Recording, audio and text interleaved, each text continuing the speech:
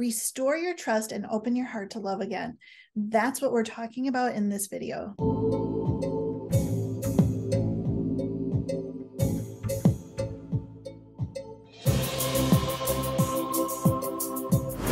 Hey, this is Dr. Melissa. I'm a trauma expert and top doctor.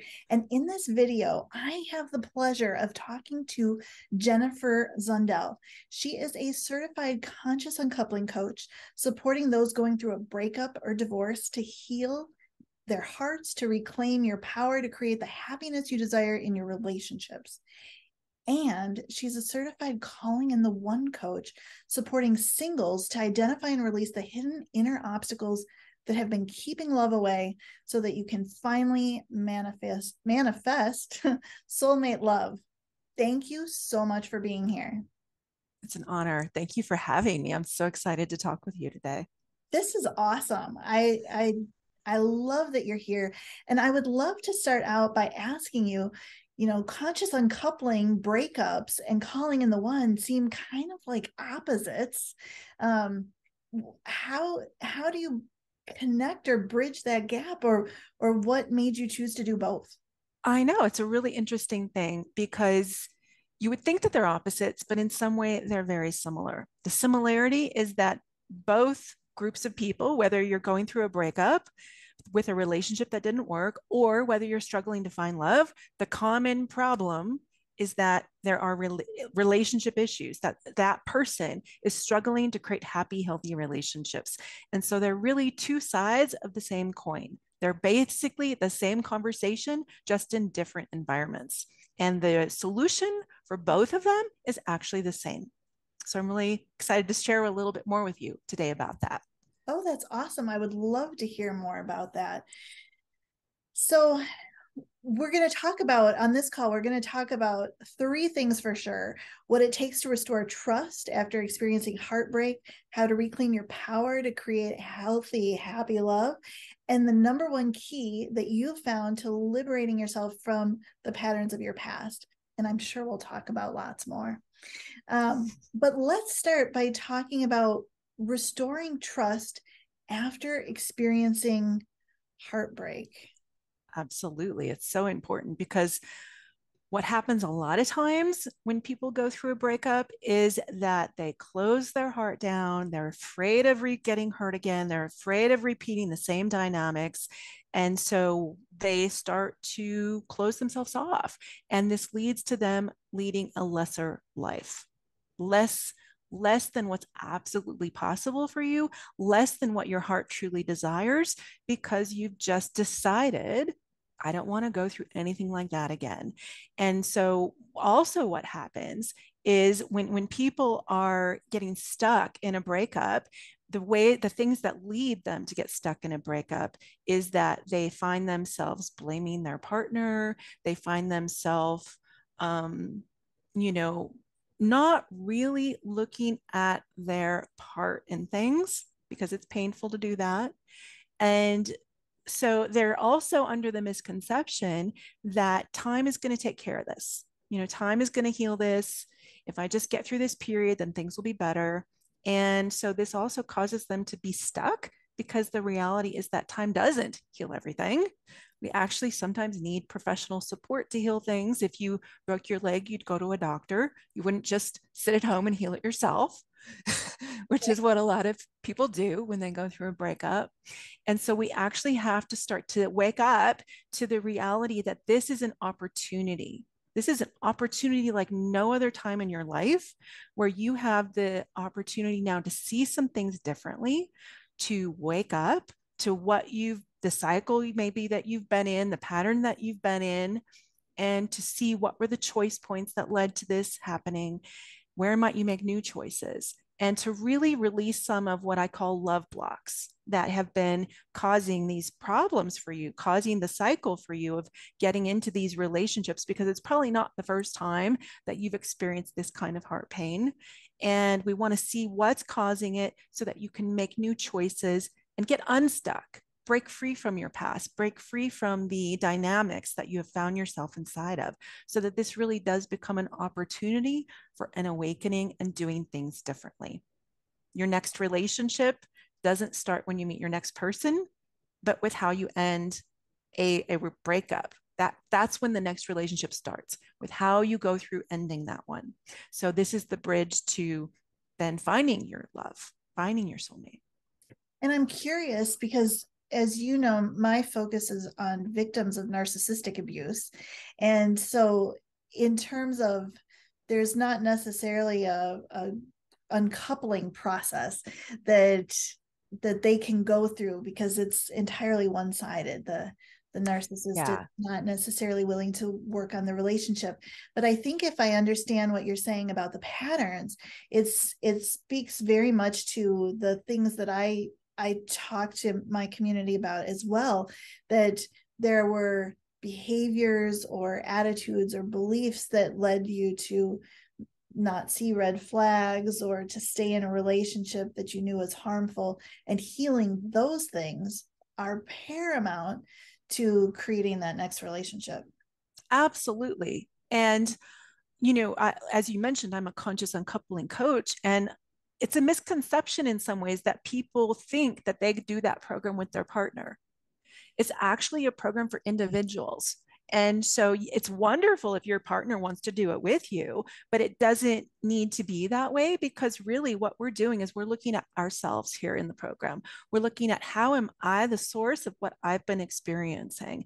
And like you were saying, these beliefs that I've had, maybe I was aware of them, maybe I wasn't aware of them, but what is the belief system that I've been in that has been generating my outer reality, and how can I make it conscious and start to shift it where I'm centered, so that I can show up in new ways that are in alignment with what I want, that are in alignment with what's really possible for me. Oh, that's beautiful. That's awesome. So I'm curious, when someone's experienced a heartbreak in their relationship, where do they get stuck when they try to get back into dating again, if they haven't started that next relationship with a good solid end to the previous one? Right. Well, that is one of the ways that they get stuck, is they haven't had a good solid end to the previous one. And they're thinking that I'll just be more mindful next time. Or, they think maybe it was just that one person, when in really it's part of a larger pattern. And so we do need to see, how is that one relationship part of a larger pattern? And let's actually break the pattern. Let's free ourselves from that pattern. And the key to opening your heart and trusting yourself to love again is to really see your own part, to see how you made choices that led to that dynamic. What did you contribute to that? Even if it's, I especially know that in your community you work a lot with narcissists, and it might be very easy to see how the other person is responsible for so many awful things. But yet the harder thing is to look at our part, right? And so even if it's clearly 97% the other person's fault, we need to see, what was our part? What was our 3% in this dynamic? And put all of our attention there. That's where 100% of our attention needs to be, on what did we contribute to that dynamic? Because that's how you can reclaim your power. That's how you can restore your trust in yourself. And that's how you can guarantee that you're going to create a different future. And the key here, especially regarding trust, because I know, that you are interested in how to restore trust, but the most important person to restore trust with is yourself. That's 100% true. Trusting that you can trust yourself to not repeat the same patterns again, that you will see the red flags, pay attention to the red flags, not overlook the red flags, that you're going to speak up about the things that matter, that you're going to trust your intuition. And so we have to restore that trust with ourselves.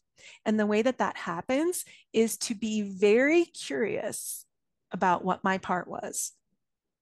Be very curious, even if it seems small. And so what would that look like? Where did I overlook the red flags? And where did I ignore my intuition? And where did I not set boundaries? Where did I not speak up for myself? Where was I overgiving, overfunctioning, putting their feelings and needs and desires before my own? Where did I do those things? Where were the choice points that I made a choice that led us down a certain path rather than a different choice? Because once you see the choice points, then you know what you can do differently in the future, right? So we have to identify what were those choice points so I can make new choices in my future. And I think what you're saying is so huge, and it's something that I say as well, often, because I think so often when someone has been a victim of narcissistic abuse, there's nothing that makes the abuse okay. And this, what you're saying, is not about victim shaming at all. It doesn't negate or diminish what the narcissist did, the way they were abusive in the relationship. And I so totally agree, whether your part is 3% or 0.3% or whatever it is, looking at that, realizing, where was I people pleasing? Where was I trusting someone else over trusting myself? Yeah. Where was I misled? You know, Yeah. believing an obvious lie because I wanted it to be true. Those kinds of things, Mm-hmm. that's just huge. And that's where really all of the power is, because the reality is, you're not going to change the narcissist. And, Right. and it's not about staying in a relationship with the narcissist either, but what can you heal in yourself so you don't get into a relationship with another one? Right. We want to end the pattern here. Right? This is the last time you want to ever experience that kind of heart pain, so that in the future you're going to be attracting and getting into relationships, and ideally your soulmate relationship, with someone who is available for a happy, healthy relationship, someone who is ready to meet you there and to honor you, to make you a priority and show up for you in a healthy way. Oh yeah. That's awesome. What would you say is the most important thing someone can do to create that healthy relationship moving forward, especially if they don't know what a healthy, loving relationship looks like? Yeah. So, we were talking a minute ago about overlooking red flags. So like the things that, if we're looking at our part, how did we contribute to that dynamic? Even if it seems very subtle and very small and minor, we maybe overlooked red flags. We were people pleasing. We weren't setting appropriate boundaries. The most important thing you can do is to see what was motivating you to do those things. What was motivating you to people please? What was motivating you to overlook the red flags? What was motivating you to make them a bigger priority than your own feelings and needs and desires in this situation? And probably what was motivating you is what we call, either in the conscious uncoupling program, we call it your source fracture story, or in the Calling in the One program, we call it your false love identity. It's really the same thing. And what it is it's the beliefs that you have about yourself, the beliefs you have about other people and how they feel about being in relationship with you, your beliefs about life, your beliefs about love, your beliefs about marriage. So it's a whole matrix of belief system. And it's what's driving you to make unhealthy choices that you probably on some level know aren't in your best interest. And yet possibly you think, this is the only way I can have love. I need to prove how worthy I am because I fear they're going to leave me. They're not going to choose me. And I need to show them how great I would be if they just would choose me, or how can I get them to not leave me? And it would be awful if they left me. I'm so afraid of being alone. And these are beliefs. That's a whole belief system that actually lives in the body, at the energetic level of the body. And so we have to shift this. This is a false story that we're inside of, and it gets triggered when we're feeling nervous, when we're feeling anxious, when we're feeling insecure. It gets triggered, and we need to shift it so that you're actually centered in a deeper truth, in what's really true about who you are, in your true love identity, so that you can start to show up and take actions and make choices and behave in ways that are in alignment with who you truly are and what's really truly possible for you, because that's how you're going to attract people who are actually good for you. That's how you're going to choose people who are good for you. That's how you're going to show up in ways that it's natural for you to set healthy boundaries and be a magnet for your soulmate, and be, that's where things become easy and effortless, and it becomes fun to date, and it becomes natural for you to show up in healthy ways. So that's the most important thing someone can do to create happy, healthy love, especially if they have a past of difficult relationships, is to learn how to shift centers into that true love identity. Oh, I love that.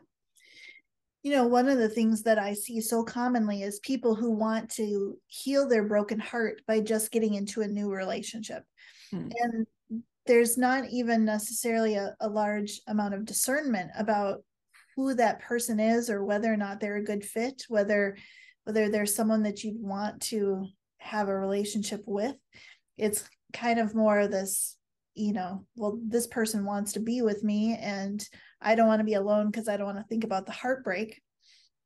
So I'll do this. And then it really almost always, I don't know how often it could possibly be that I see a situation where it's not ending in another heartbreak. Yeah. It's sometimes worse than the first one. So one of the things that you mentioned about attracting or being an attractor to a healthy relationship after doing your own healing, I think is so powerful, because the reality is when someone is energetically sitting in that place of feeling like they're not enough, or they're bad, or they're wrong, or they're unlovable, or whatnot, they're not going to attract in a very evolved, conscious Right. relationship. Right. Are almost a repellent, because like attracts like. So Right.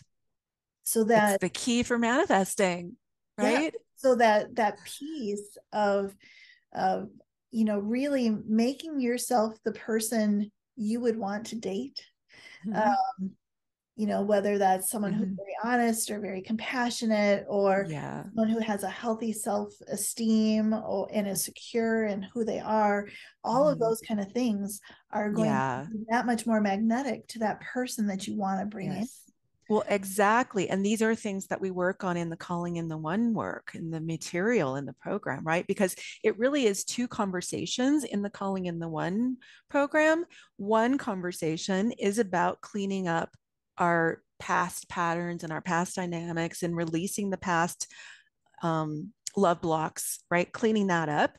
And the other side of the conversation is the fun manifesting side, where we get to actually really get clarity about our soulmate and who is that, and have some of the practices where we're thinking about visioning, and we're thinking about how to raise our vibration and be in alignment with the intention, with the desire that we have for love, and preparing for that love, and really stepping into our full potential and our purpose in life and living our best life. Really, that's like that manifesting side of the conversation. And so it really gets to be a fun conversation. And I'll share that this is one of the um,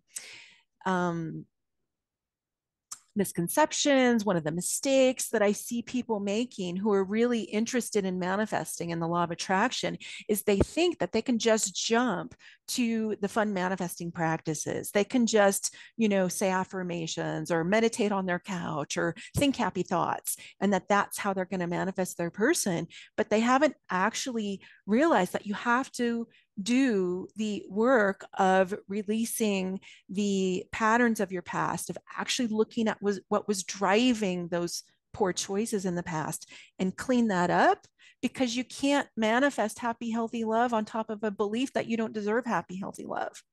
That's so true. That's Yeah. yeah. Yeah, it's one of those things I find that oftentimes there's an element, and I can tell you for sure, I've experienced this myself as well, this desire to be saved, almost like a desire to be recognized as being a good person worthy of love. Like if only the right person comes along that sees that, or if only the right person, you know, I don't know, like could see who I really am, then I could just have this healthy relationship. But what you're describing is kind of the way I describe, trauma frequently, is like it's like mud on the windshield. The person can't see you until you've removed those blocks, the beliefs that are standing in the way. Yeah, your soulmate won't even recognize you. Right. Your soulmate won't recognize you if you are stuck in those love blocks, the trauma bond, the patterns of your past. And what you're talking about here is what I call soulmate myths, right? Where people have this myth that one day I will just magically run into my person and they'll recognize me and I'll recognize them. And since that hasn't happened yet, I guess I haven't met my person. When the reality is that you actually need to prepare. You actually need to release these love blocks. You need to transform this pattern that you've been running, the loop that you've been running inside of, in order for your soulmate to recognize you. It's not just going to happen by magic and miracles without you having shifted that. That's a myth, right? You actually have to do some of this inner reflection and shifting and releasing in order for your soulmate to recognize you, right? Absolutely. That's huge.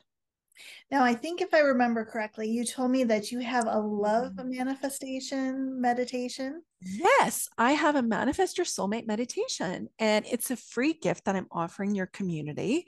Oh, And I have had many people tell me that they've really loved it. I have people that have told me they would follow me anywhere for my meditations. So I'm really honored to be able to share this free gift with your community. oh, thank you so much. We'll be sure to have that link in the description so that everyone can download it and benefit from your meditation. Awesome. Thank you so much. Thank you so much for your time and your wisdom and for being with us here today. Thank you so much, Melissa. It's been an honor.